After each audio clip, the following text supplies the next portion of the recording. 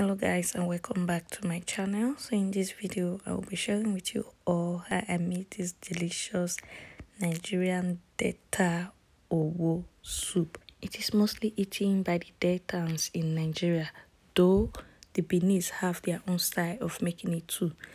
No wedding is complete without Owoh and Starch. So if you want to see how I made this Owoh soup and Starch, keep on watching. So guys, these are what I'll be needing for my Owoh soup. Here I have some blended crayfish. Here I have some smoked fish or dry fish, whatever you call it. Here I have my stock cube. Here I have my grinded pepper. Here I have my salt. Here I have my red oil / palm oil. Here I have some smoked shrimps or prawns. Shrimps, yeah. Here I have my starch. Yes, this starch is whitish in nature. It's for thickening the Owoh soup. It's used as a thickener. And here I have my potash, called the native salt. This is how the potash / native salt looks like. So here is the meat I'll be using. I have here some cow skin and beef, just a little, because definitely making a little just for me alone. I eat this alone. So my meat was seasoned and has been parboiling for about 40 minutes. So now I'm just going to go in with my dry grinded pepper. Next is my grinded crayfish.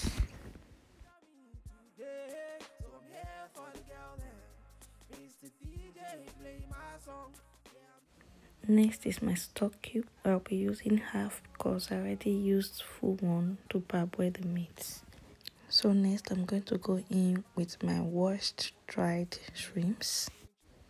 Next is my smoked fish. I soaked them in hot water, washed and shredded them. So next I'm going to pour in some amount of red palm oil. So I will stir everything together and cover for the oil to cook with the other ingredients for at least another 5 to 7 minutes. So after boiling for about 5 minutes, I'm going to go in with my potash now, the native salt. We also call it a cow. You can decide to blend yours, as in match it to a smooth paste, or just put it like that. It will always melt. Be careful not to put too much. It might spoil the taste of your Owoh soup. Now stir together. If you notice, it is the potash that is making the soup foam up like this. Add in salt to taste. Be careful because the potash, which is the native salt, is salty. Next, I'm going to prepare the thickener I told you about with the dried starch. Some people use garri. You soak the garri in water just the way I'm going to be soaking the starch in water and stir. Then you pour it in your soup as a thickener. Mix the starch and water together to a smooth paste. Now pour it into your boiling soup like this. Depending on how thick you want your soup to be mindful of the amount you pour in. As for me, I don't like my Owoh soup too thick nor too light. So it has started thickening up. This is just the consistency I want, not too thick, not too light. So guys, after the thickener, leave to boil for at least 3 to 5 minutes and your Owoh soup is done and ready to be served.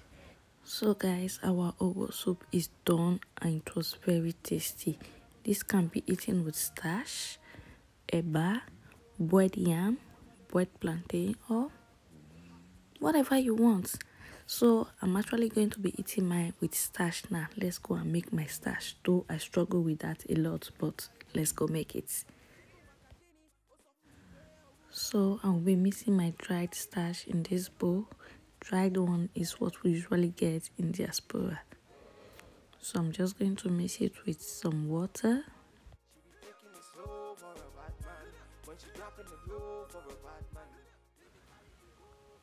So I'm just going to pour the mixture in this pot like this. Next, I'm going to put it on my gas and add on top tiny bit of red palm oil. Start stirring. Well, I think I'm going to change this pan. I always prefer the other pan. Let me use the other pan. Keep stirring until you notice I started getting lumps, and stir harder to form a smooth paste. This is actually the tricky part. My starch has started getting its shape. This is it. I am not an expert, but I think I did well. So this is the end result. We have actually come to the end of this recipe. I do hope you find it helpful. Please, if you do, don't forget to like, share, comment and subscribe to my channel. I will see you all in my next video.